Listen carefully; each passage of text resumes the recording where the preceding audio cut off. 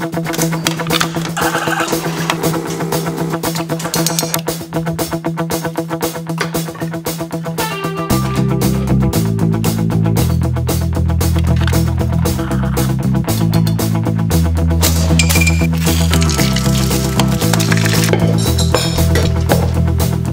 Mark.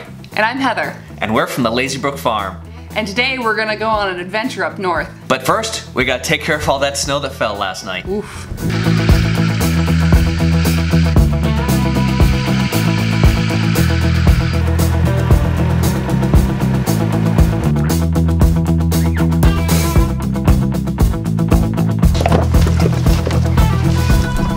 There we go, much better.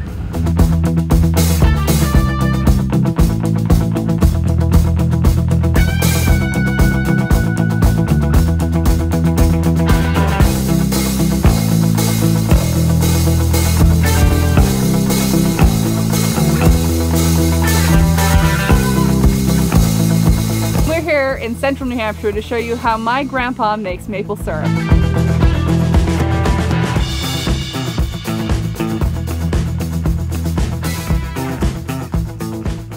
Well, I look up the tree and I find the limbs because you have to be under them.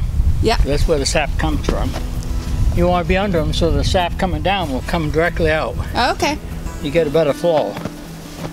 This tree is pretty good no matter where you tap it. A lot of limbs. What are you doing there? I take off the excess bark, so when I drill in, it's got a nice wooded area. This right here is a stop, so it allows that drill to go, that bit to go only that far, instead of go halfway through the tree. And that's all you need, and the spile goes in almost to the end of that. So just a small little hole, doesn't hurt the tree any. Nope. And they, after 2 or 3 years, they fill it in. And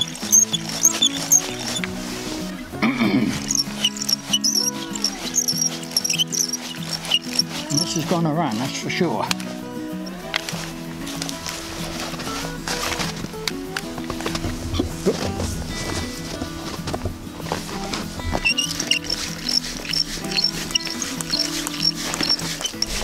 Look at that, already dripping. Yep. So you started tapping out around Wednesday, which would have been the middle of February. Yep. That's pretty common. Yeah, usually the last week of February. But I go by the weather, the extended weather. And it looks like it's going to be pretty good this week, and then next week it may not be good at all. But they get the high temperatures and the lows. And if the low is in the mid to low 20s or upper teens, and the high is upper 30s to low 40s, it's perfect. So how do you know the position to set the... I mean this way? Yes. I always have it so it's down a little bit. So the sap will not freeze inside, because it will all run out. So about how many taps are you going to put out? Usually I have between 75 and 90. What is that called that you're putting in the tree now? Spile. I guess if you didn't know trees as well, you could always go around with a little bit of tag tape or spray paint and just mark the maple trees when they still had that nice leaf on there. Yep. And then later on, you just tap the trees with all the holes in it. There you go.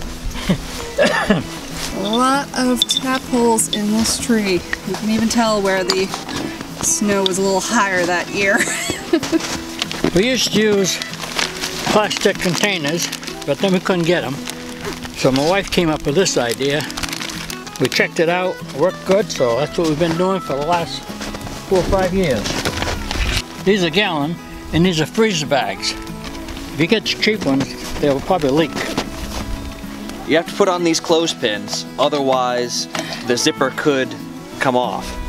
Could open up in a heavy wind.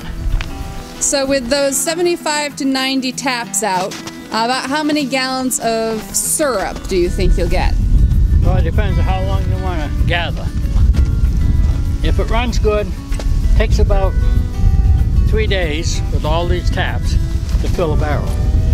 And one barrel equals 1 gallon, right? No, them are 32 gallons, so I have to have a barrel and a half to Okay. get a full 40 gallons.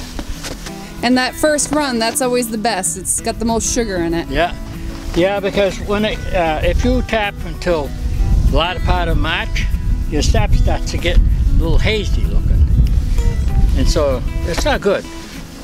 Doesn't taste as good or anything, you know. So I like to get it first run. Hey, Jess. Appreciate you guys' help. Oh, jeez. You got a snowball, buddy? Huh?